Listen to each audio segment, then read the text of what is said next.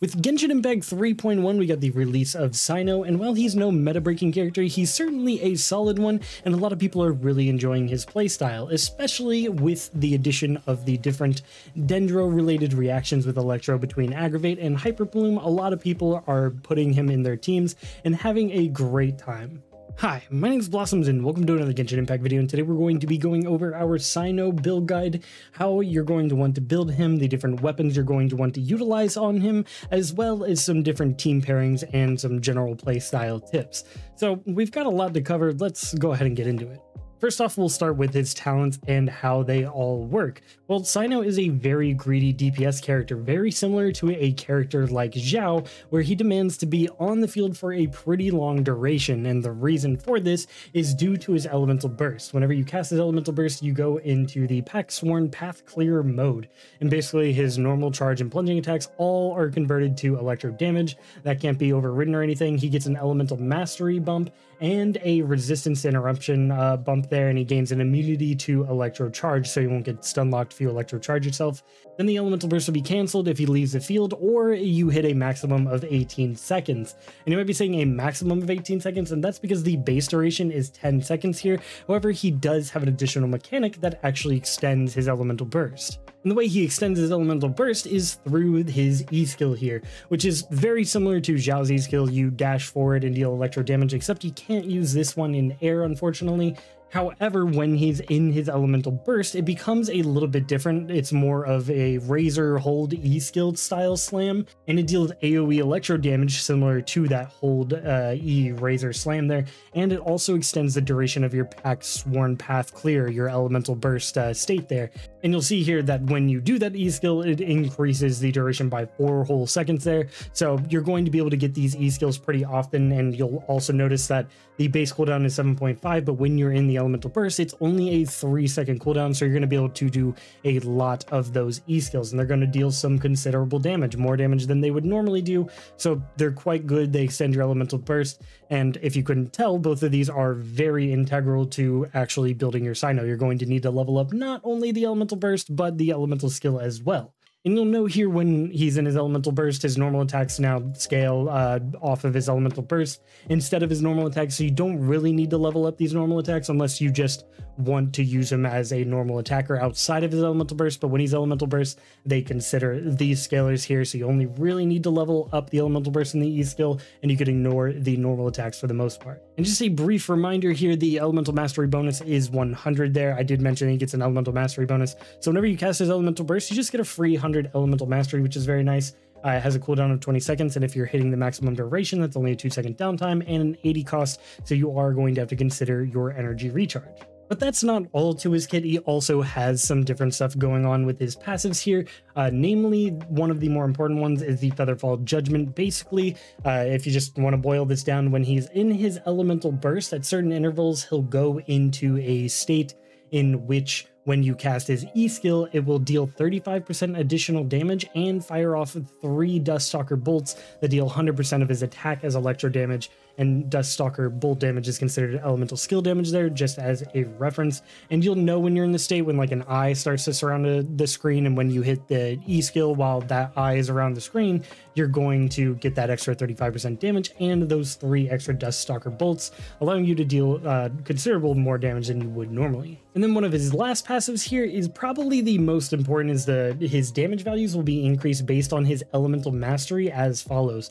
So when he's in the actual elemental burst, his normal attack damage is increased by 150% of his elemental mastery, and then the Duststalker bolt damage from his passive talent, the Featherfall Judgment that we just went over, is increased by 250% of his elemental mastery. So elemental mastery is going to be very important for this guy, and whether you're building electro charge, aggravate, or hyper bloom, he's really going to want elemental mastery there, because it's going to be adding to his damage in general and also to your reaction damage. So the way Cyno's kit is built out here, he really wants to be on the field all the time, and that can be an issue similar to how Xiao works, to where his elemental burst is just so long, your supports generally aren't supporting at one point or another. This really isn't a big deal. We've definitely gotten a lot of other characters that lend themselves to helping characters like that out. Like a character like Yulan's really good. The new Dendro Traveler has a good duration on their elemental burst, especially if you have one of the constellations that increases the duration a little bit.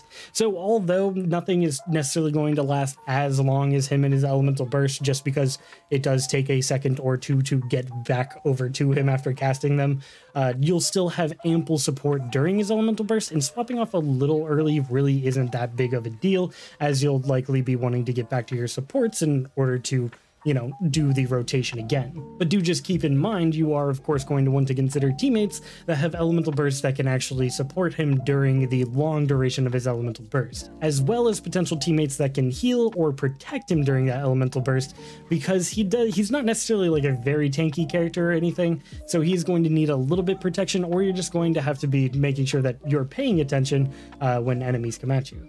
I'll also note here that when he's in his elemental burst, he is very mobile. His normal attacks will cover distance pretty well, which is really nice just due to the fact that you don't necessarily have to worry as much about crowd control and whatnot, as the elemental burst is able to close the gap very effectively and go after opponents. This can be a little annoying if your supports are pretty stationary, but when you have characters like Yulan and a really big AoE like Dendro Traveler, it's not nearly as big of a deal.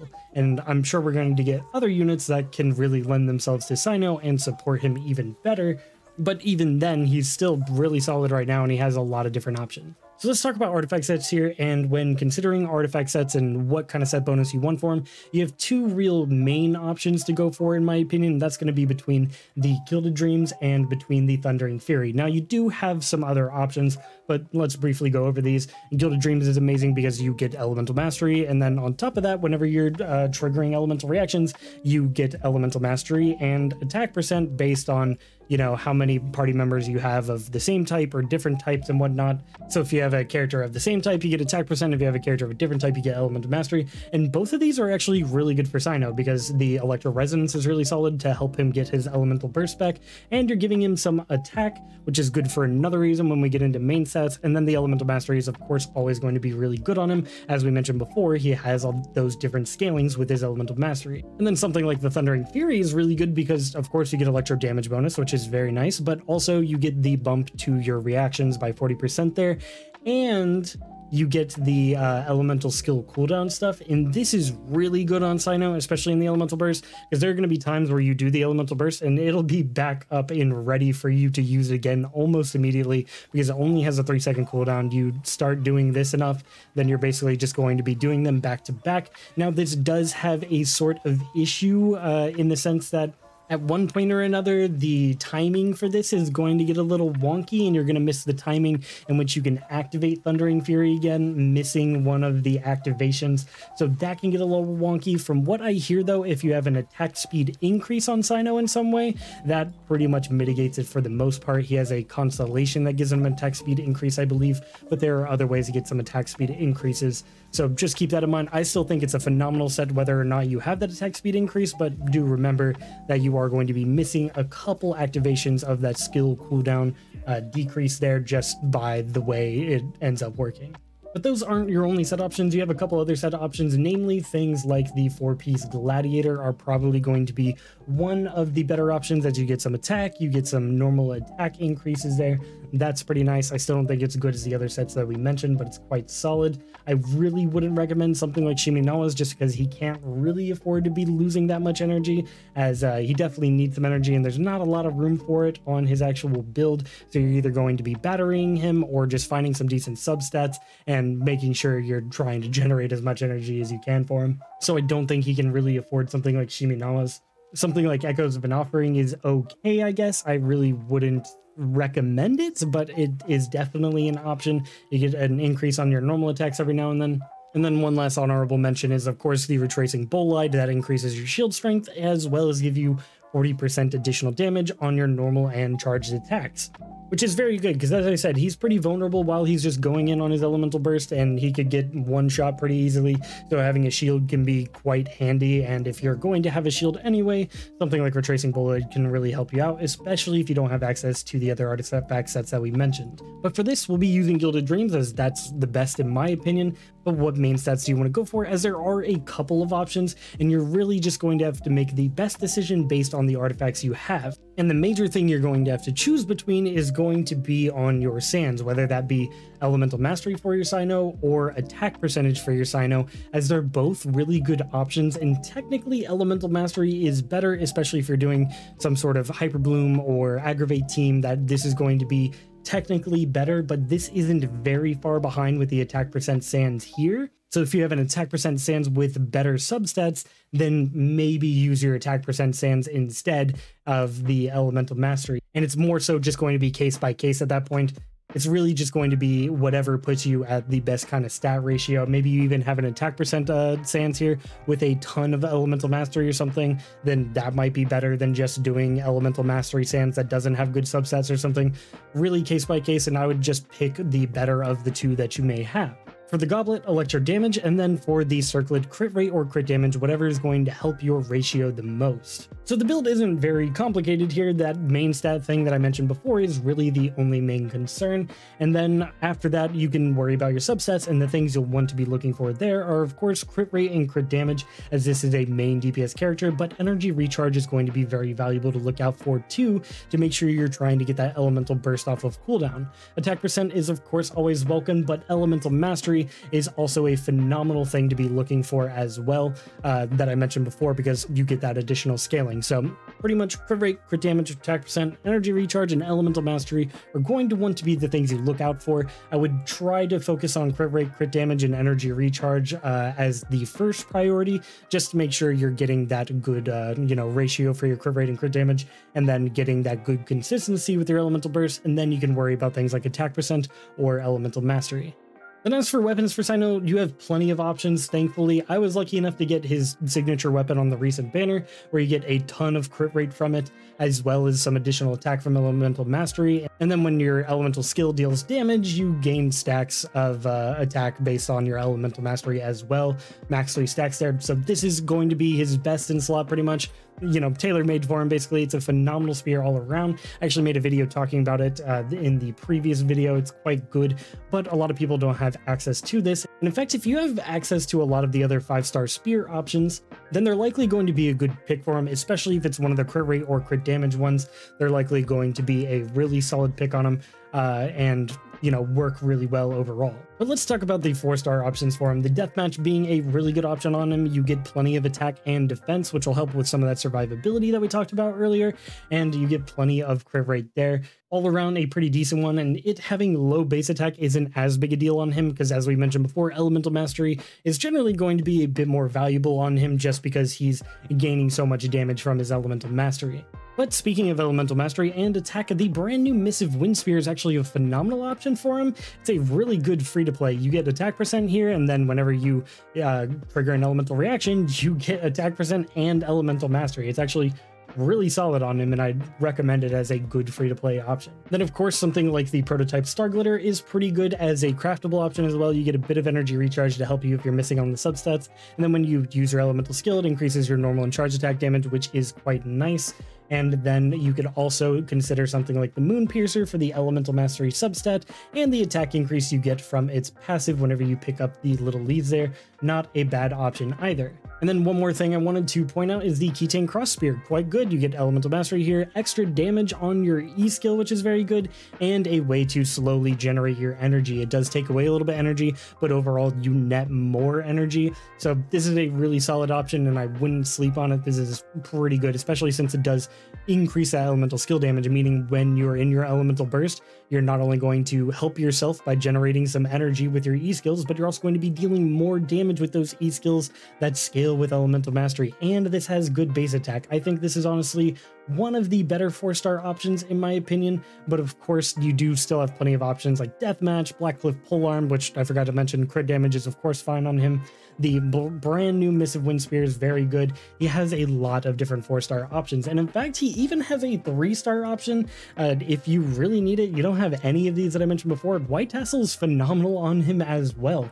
You get crit rate from it, so if you need crit rate, great, but you also get increased normal attack damage by 48%, and we mentioned before before, that base attack isn't nearly as impactful on Cyno as it is on other characters because he cares about his elemental mastery and scales with it so much. So missing out on that attack isn't as big of a deal. It definitely does still hurt, don't get me wrong, but White Tassel is still a phenomenal option for him, especially since you're getting that normal attack damage increase as well as some additional crit rate. But yeah, as I said, he's a character that has a ton of options. My favorite 4-star is probably the Keytane Cross Spear, and then all of the other options are honestly still phenomenal. So pick whatever you have available or whatever you have the most refined and go for that. But at the end of the day, what do my Cyno stats end up looking like?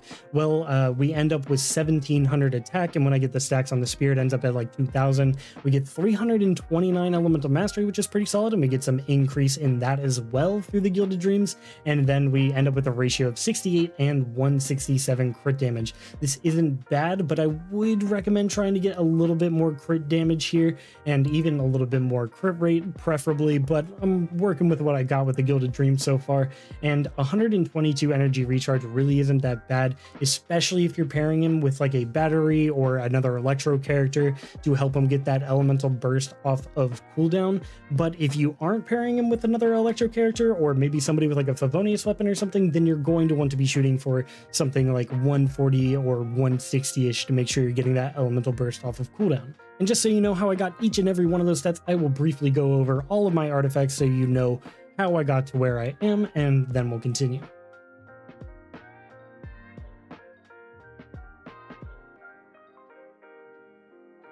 Alright, since this build guide's already getting a little long, we're just going to do some team stuff very briefly here. If you guys want some full teams or a full team guide video or something, I will be more than happy to go ahead and make that. Let me know in the comments section below. But just as a general kind of talking points for Cyno teams, Elemental Resonance you're really going to want to look for, or Electro Resonance and Dendro Resonance, because this is going to help his burst uptime with the Electro Resonance, giving him more of those electro particles, and then of course Dendro Resonance being very good because you get pretty much free elemental mastery, which as we've mentioned plenty of times is very good on Cyno. However, things like the Pyro Resonance and the Geo Resonance aren't too bad on him or anything. It's just finding characters to allow Cyno to pop off with and have those resonances is a little difficult, so I can't really recommend them. Then when it comes to looking for teammates for Cyno, you're going to want to look for teammates that can actually keep up with Cyno and how long his elemental burst is, and heal / protect him while he's in said elemental burst, because he's not extremely tanky while he's doing that. So having a healer like Kuki Shinobu, or maybe a shielder or something to protect him while in said elemental burst like Zhongli is very valuable for him. Not to mention other characters that pair well with him, like the Dendro MC, who not only help with the Dendro-related reactions like Aggravate or Hyper Bloom, the Dendro MC also provides a little bit of additional elemental mastery, which goes a long way on Cyno. And in fact, he's actually got quite a lot of good pairings. Characters like Xingqiu and Yelan are fantastic, they help him out a ton. And then even characters like Ayato and Yunjin are very good for him as well with their normal attack buffs. I think Toma is super slept on despite his pyro application. It's not consistent enough to really be a problem, and Overload isn't annoying because Cyno is so highly mobile. Beto's very good for crowd control and also has a shield depending on how many constellations you have for, and provides that damage resistance. He's got a lot of potential characters to mess around with. The biggest issue for Cyno right now is our lack of a Dendro healer, because the moment you start trying to create some of these more interesting teams, you start realizing that you're lacking the slot that can not only heal, but also provide you with some consistent application of one of the elements you need to do said reaction you're trying to do. But hey, I do think that'll be about it for this video, and I hope you guys enjoyed, and I hope it helped you build your Cyno, as I've been having a ton of fun with him, and he's a really fun DPS character, and I think he has some really interesting pairings that are only going to get more interesting as we get access to more and different or interesting Dendro characters, because Hyper Bloom and Aggravate with him are just an absolute blast. Let me know what you guys think in the comment section below, how you're building your Cyno, if you're doing anything differently. I'd like to see all that and more down there, but other than that, hope you guys have a fantastic rest of your day. My name is Blossums, and I'll see you in the next video.